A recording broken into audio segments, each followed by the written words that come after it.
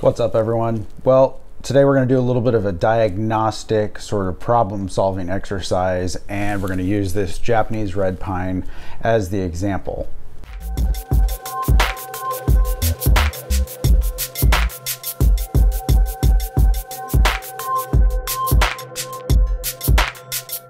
This tree has been in the collection of a friend of mine who lives here in Northern California for maybe the last 5 or 6 years, and it's been growing in the Bay Area, but in a warmer part of the Bay Area, and it's been doing really well up until this year. In fact, I saw this tree in June. It's now just late December of 2021. So 6 months ago, I saw this tree and it looked healthy enough to decandle. So I went ahead and decandled it. And then the result here 6 months later is that we have all of these browning needles and really weird sort of growth coming out. Like some of the buds have actually dropped all of their new needles, and in other places the needles are all yellow, with some of them having brown tips. And so whenever you see this kind of thing, obviously there's something going on with the tree, and as a grower, our job is to figure out what's going on and try to solve the problem. Some problems are solvable and some problems are not solvable. Just looking at the symptoms on this tree is going to tell us most of what we need to know. But some of the other things that I know from when I went this morning to pick this up from my friend's house is that the rest of his trees look fine. Now, he doesn't have any other red pines, and red pines are a little bit more susceptible to foliar diseases in general than Japanese black pines. But what I can see from looking at the rest of his trees is that he's fertilizing regularly, his water is okay, and that basically there isn't some sort of broad foliar pathogen that's just making a swath of destruction through his entire collection. It's really isolated to just this tree. When you're diagnosing problems with a tree, it can be difficult to overcome some of the common issues that are pervasive. And so, for example, this tree is just showing signs of stress from a heat wave that was timed badly in terms of the tree's metabolism. Now, I really doubt that's the case.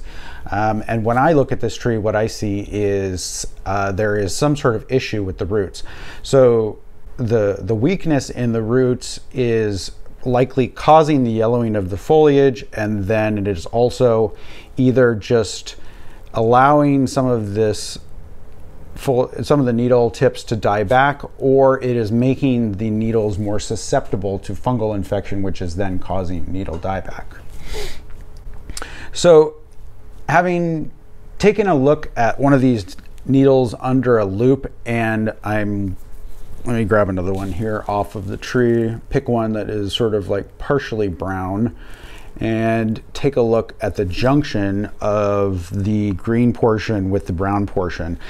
What I can see is that there's no definite distinct area here where there's fungal activity. And if I look at this under a 20x loop, I'm not seeing any sporulation. I'm not seeing any little white bumps coming out of the needle on either side of that would make me think that there was some fungal activity in there that killed off that part of the needle, and now that fungus is releasing a spore to further populate the rest of the tree or other trees.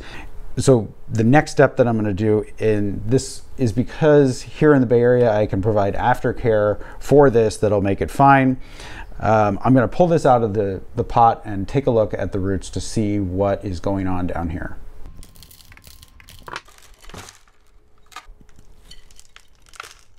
All right, I've got this pulled out and just taking a look underneath here at what the general status of the root tips is, and it's not too bad, actually. I'm not seeing slimy, falling apart roots here. Generally speaking, these roots look like they're growing slowly and in reasonably good condition.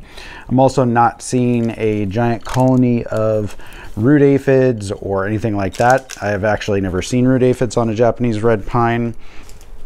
What I am seeing here is actually some pretty nice looking mycorrhizal activity, and that's really encouraging, because it means that the the roots are putting out a good amount of root exudate. This right here is mycorrhiza, and if this were like a sort of more of a bluer color, I would be concerned that it was actually root aphids, but this actually appears to be the good stuff, and so that makes me think that these roots are healthy and that the issue is not with the roots at all. I'm gonna look at the bottom of the root ball here with a loop and make sure that this is what I think it is.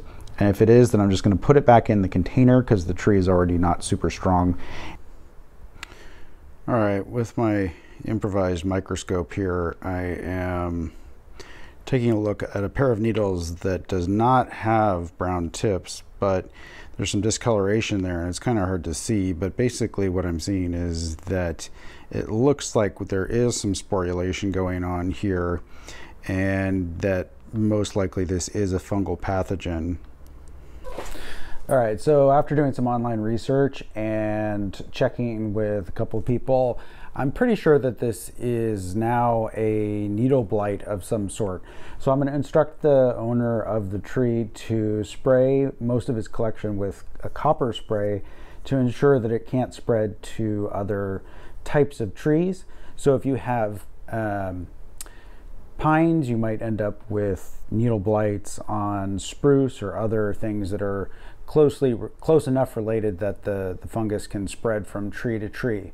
So even though there's no sign of those already, I think that it's best to use a preventative when you have something like this potentially causing problems in your garden. Now, because copper spray is basically just a barrier to the establishment of spores on the foliage, we'll have to treat this multiple times over the course of the next 6 to 12 months to ensure that the fungus doesn't maintain some sort of a foothold on this plant or in the owner's collection. If you have plant diagnostic tips or experience with treating needle blight on pines, leave the information in the comments below. Hope you enjoyed that video, and thanks for watching. We'll see you guys next time.